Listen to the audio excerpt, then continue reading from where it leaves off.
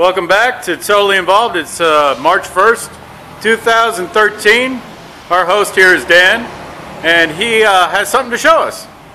Dan, what do you have to show us? We just installed John's 351 fuel injected suicide machine. Come on up here and take Okay, it from the top. okay. As you can see, things are really coming together. Okay.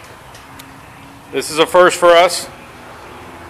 We're seeing the motor in the car. It's the first for Daytona. You're the first one that's got that. Yeah, and this is the first ProFlow 2 fuel injection system from Edelbrock installed on a car here in Daytona Beach, unless they got something for racing. I'm not really sure.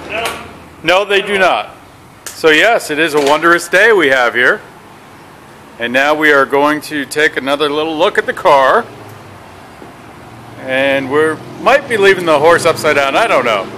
He's got to reinstall the grill now. I don't know what the deal is, but it's all a good one. Got to turn the horse. It'll be fun. There you go. We still have boxes of parts. Hey, what's that? Oh, that's electrical. Some of it's old, some of it's new. Boy, it makes us look, when we look at it, it makes us blue, like the car.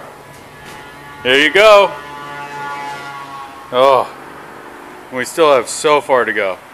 Here's the transmission. That's a 4-speed overdrive transmission, automatic.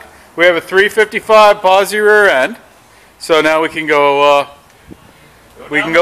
Go down the highway, and we can get better gas mileage, and be happy all at the same time. Okay, you guys have a wonderful day. It's getting better over here. Bye now.